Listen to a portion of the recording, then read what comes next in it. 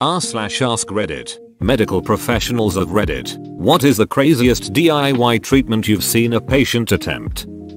Anesthesiologist here. We had a patient come in for IND of bilateral deltoid abscesses. He apparently had thoughts of being a bodybuilder, but instead of lifting weights or knowing someone who could hook him up with some quality steroids, he decided to bulk up by using some protein powder at GNC and mixing it with water, drawing it up into a syringe, and injecting 20-40 cc daily directly into the muscle. If bulk was what he was going for, it definitely worked. Temporarily, a rip-roaring localized infection makes you look plenty swole. They got almost a liter of pus mixed with liquefied protein powder out of each deltoid. This also wasn't the first time he'd been in for this problem. My dad had an abscess on his face. It was huge, about the size of a golf ball and horribly red. It kept getting bigger. My mom, a nurse, kept telling him to go to the doctor, but my dad was a ridiculous cheap ass. One day when she was gone, we noticed that a big white head had formed on the abscess, and it was apparently ready to bust. My dad went out to the garage, got his shop vac, placed it over the white head, and proceeded to suck out the abscess. It worked surprisingly well and healed up after that nicely. Mom was still furious, though.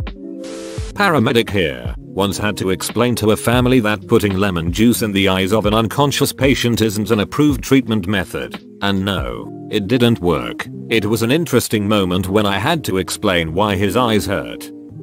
If I've learned anything from reading the comments here, it's that some men will tolerate almost any amount of pain to avoid a doctor seeing whatever stupid shit they've done to themselves. This is no exception. I once spoke to a paramedic who went out to a man at 2 AM who had excruciating pain down below. The poor organ was wrapped tightly in soaking bandages, and underneath was a blackened penis with large pus-filled holes in it. The man eventually admitted that he shoved a chicken bone, a clean one, whatever that means, down his cock for pleasure. Predictably enough, he couldn't get it out, and being too embarrassed to go to the doctor, he left it until he was in so much pain he couldn't walk, both from the rotted penis and the fact he hadn't been able to urinate for days. Apparently you could actually see the bone once the wound was clean, and although not an expert, my friend couldn't imagine that what was left was salvageable. I had a guy come in for coughing and shortness of breath for the past few months. His lungs sounded like absolute shit. Got a chest x-ray that looked horrible, so I did a CT scan. Radiologist called it the worst case of necrotizing pneumonia he'd ever seen. Dude had like a 15% functional lung tissue left. The patient then mentioned things had been worse after he started using a new breath freshener spray. He whipped out one of those blunt effects concentrated air freshener bottles, supposed to cover up weed smell, labeled not for internal use. Apparently he had been using it like Binaca spray, and had already gone through 3 bottles. In nursing school, while I was on clinical rotation in urology, there was a man who ended up having his penis removed. It turned out he had an infection brewing for quite a while and thought the best course of action was placing a sock over his penis in hope that it would heal. He was generally confused and upset as to why this didn't work to heal the issue.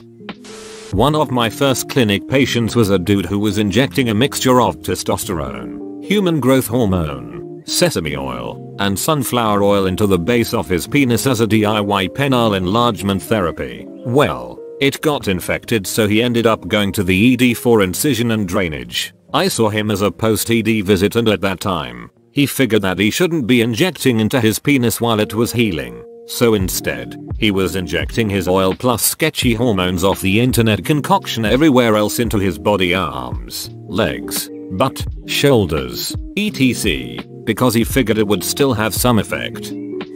There's a myth that lowering someone's core temperature will save them from an opiate overdose. As a result, many first responders have arrived on scenes to find friends, fellow users inserting ice into someone's rectum. Sometimes they don't have ice around though, which leads to getting inventive. Popsicles, frozen hot dogs, my personal favorite, which regrettably I didn't witness myself. It was told to me by another medic, was a bag of frozen French fries. Cold will do nothing to help someone who is overdosing on heroin or other opiates. What they need is respiratory support, oxygen and or artificial ventilation, and naloxone, Narcan. If you're a user or know one, and somebody ODs, call 911. Perform mouth to mouth and give Narcan if you have it, but leave the popsicles in the freezer. I work in dental and years ago had a patient attempt to superglue her front tooth back on after it broke in half. She screwed up and ended up gluing the chunk to her upper lip. This happened when I was still a med student doing a rotation in the ED. Patient comes in and is pretty vague about his actual complaint. Something about head pain, but he looks just fine sitting waiting to be seen. When I finally get to see him and ask him what actually happened, he removes the hat he was wearing and a chunk of skin about the size of my hand literally flaps off of his skull. This guy managed to basically scalp himself, and apparently it had been like that for 3 days. According to him, it was caused by falling in his bathroom and hitting his head on the toilet. He had been previously duct taping it down or using the hat to hold the skin on, but it wasn't sticking well, and that's when his wife convinced him to come to the hospital. Pharmacist here. Worked in a shop where a woman asked for some advice about potential UTI or STI. Told me she had bathed her vagina in bleach for 5 minutes to try and kill any bacteria. Miraculously, she hadn't done any lasting damage.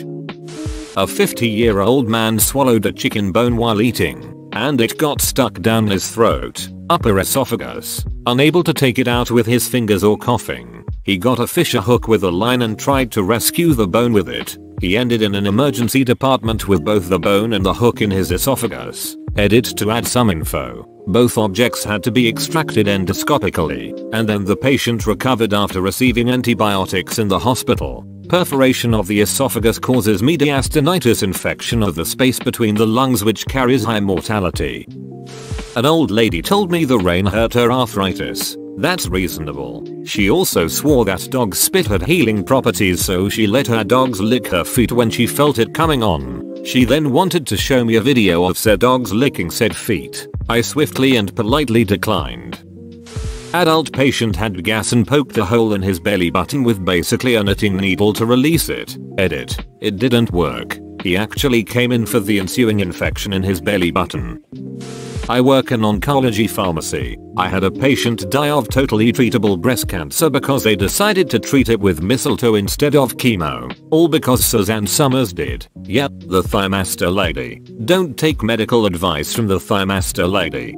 The most heartbreaking thing I've seen is a desperate husband bring his wife in at death's door. They were young with 2 kids under 10. She'd been diagnosed with breast cancer and didn't like what her oncologist was telling her. Shit's terrifying, to be fair. She then left the UK so all chemo surgery free at point of access, and followed the alternatives practices recommended by some witch doctor in her own country. By the time husband dragged her back, she was too far gone. Had spread to so many organs. Trouble with breathing. Groggy seizures from brain mets. I work in ED. I don't know how oncologists and palliative care teams do what they do. Of all the horrible traumas I've dealt with, this is one of the most upsetting cases I've ever picked up.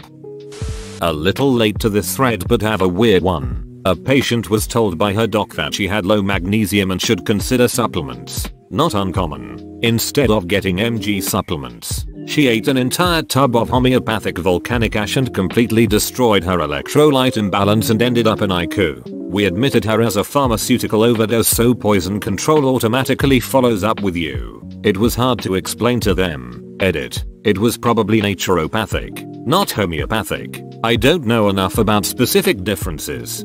Think of a tub of protein power, but volcanic ash. Her husband brought it in for the poison control report. You were supposed to mix a scoop in water for the health benefits. She ate the whole tub and had a seizure and wrecked her kidneys. The activated charcoal volcanic ash vomit that was all over her when she came from Emerg was a beach to clean up.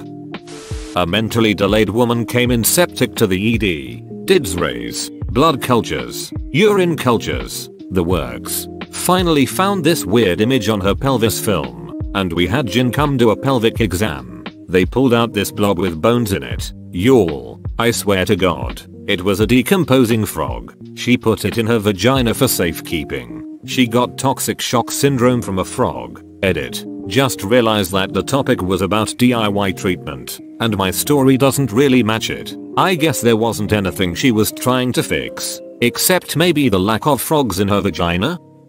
Not me, but my boss, mother of the child I care for. is a nurse practitioner. I asked her what the worst thing she had witnessed was. She continued on to tell me the story of a man who had stapled his ball sack together and onto his body after slipping with the razor. He had it that way for days, metal holding his poor testicles in place, infected and gross as you would expect, before he came to a professional. Later admitted his ex attempted to castrate him.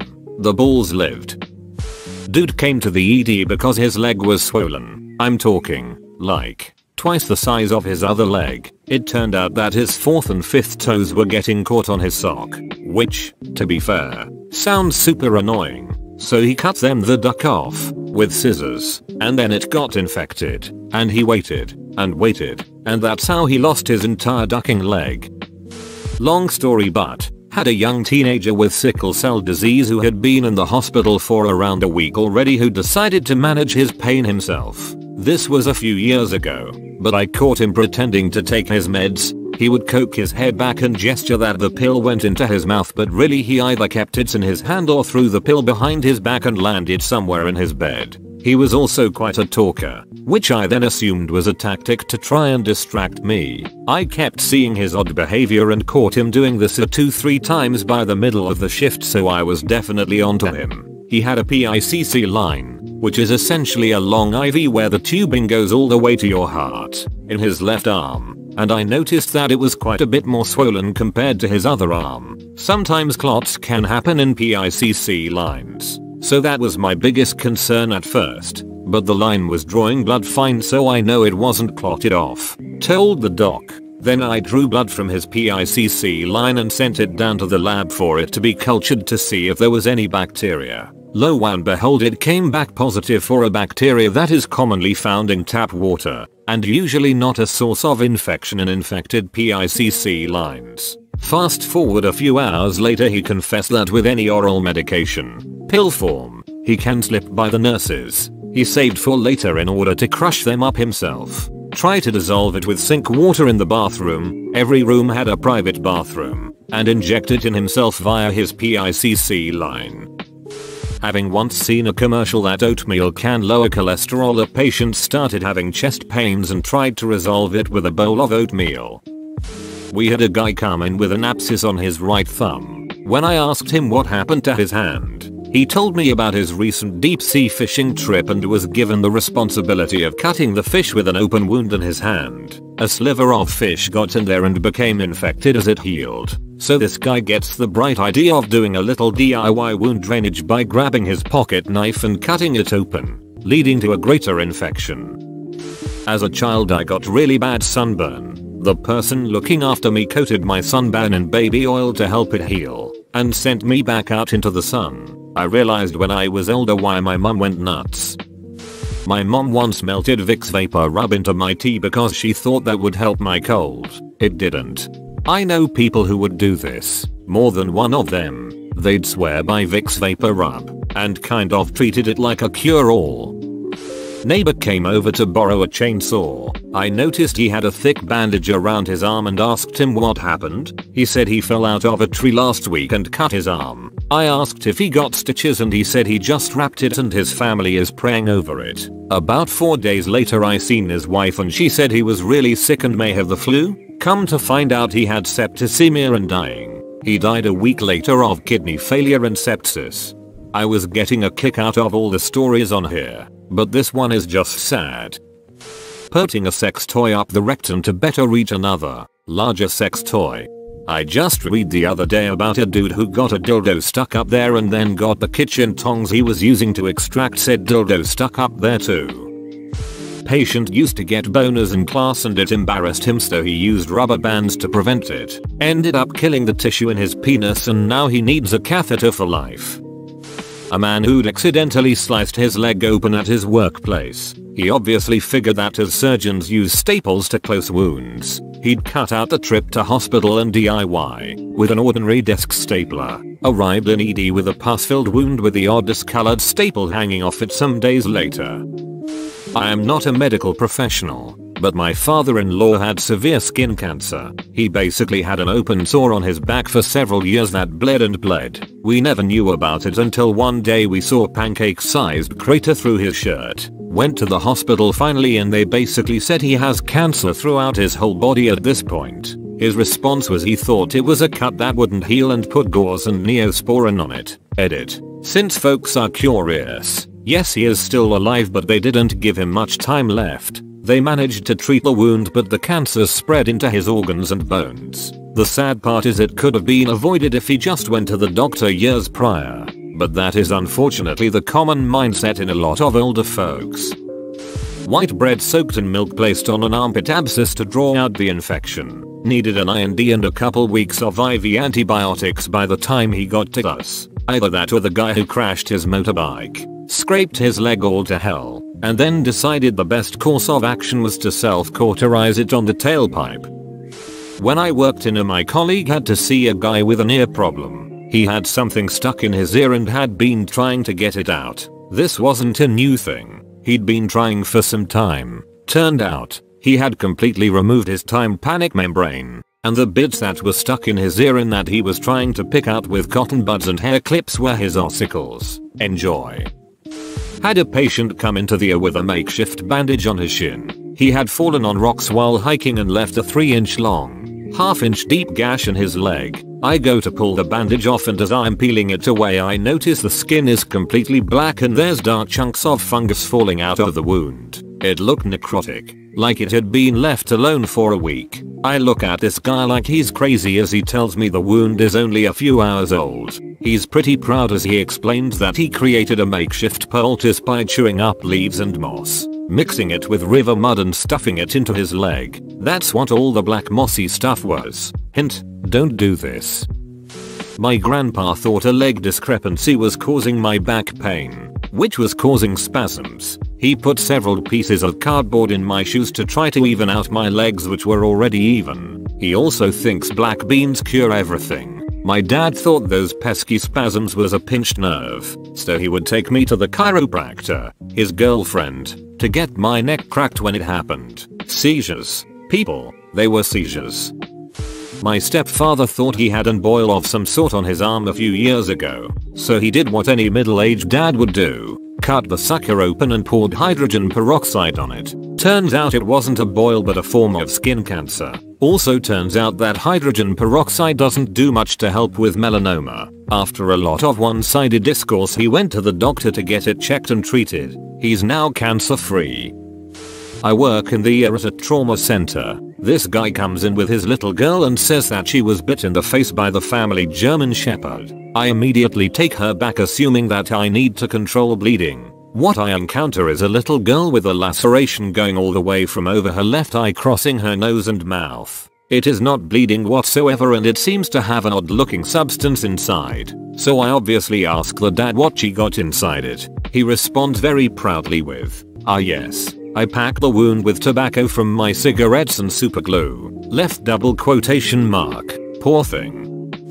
During 3rd year med school I was on a neonatology rotation. Lots of premature babies or high risk births. We'd get code green page to us for please come to delivery room as able and code pink page for please come to delivery room stat. There was a pager that was the standard one that got paged for this, and usually it was whichever of us med students who was on call carrying it. Our job was then to get one of the nurse practitioners and possibly a second nurse and head over with the incubator etc. to take the baby and get her to the NICU. About 6 PM one evening as we're doing handover rounds, that pager goes off with a code pink. Then the NP's personal pager. Then the neonatologist's personal pager. The next 10 minutes are a bit of a scramble and not particularly interesting from the point of view I had, as I was assigned to send pages to additional people and fetch things. But in short, a teenage lady of local Aboriginal descent had come in suffering from very premature labor. I want to say 20 weeks, but could have been 22 or so. She and her ex-boyfriend had recently gotten back together. He had discovered she was pregnant. Believing that the baby was not his, he attempted to abort the baby by inserting a bamboo stick and trying to fish it out. She did not want said abortion, so he attempted while she was asleep. Baby and mother survived. Relationship did not. Later testing showed the baby was indeed his, for those wondering.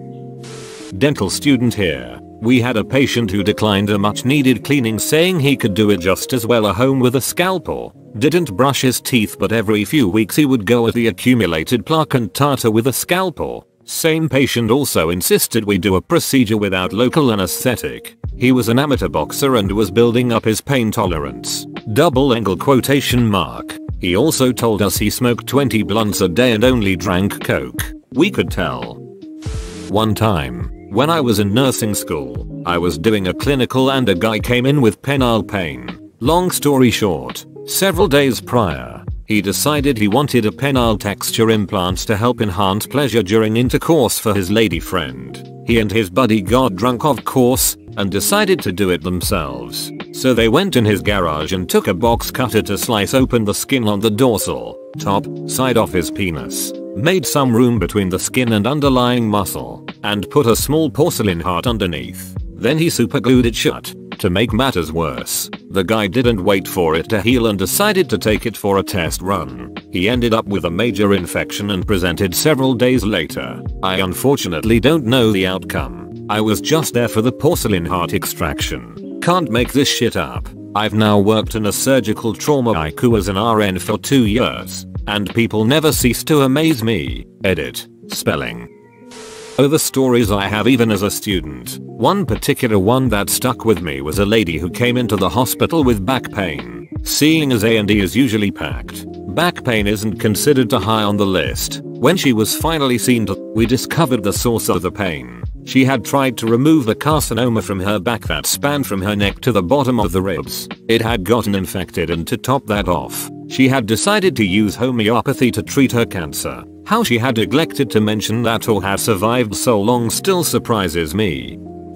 Not a doctor, but this seems to fit the question. I recently had an attempted vasectomy where I learned I'm allergic to lidocaine and had to spend some time in the ER as a result. I was talking with the older doc, probably in his 60s and close to retirement. He relayed a story from one of his mentors who was a doctor in a small, rural hospital. This hospital, or clinic, closed down at night for the most part as there wasn't much need for it, and this doc decided that he and his wife had enough kids and decided to give himself a vasectomy. By himself. In the middle of the procedure he passed out, came to a few minutes later, and finished the procedure. I've heard of doctors doing self-surgery in crisis situations, like appendicitis in Antarctica if memory serves, but why would you voluntarily do your own vasectomy? Had a patient come to the ER for a cough. We did a chest x-ray that caught a little something in the abdomen pelvis. Did a pelvic x-ray. Long story short, she stuck a shot glass up her vagina for birth control, left it up there long enough for it to calcify, and we had to surgically remove it.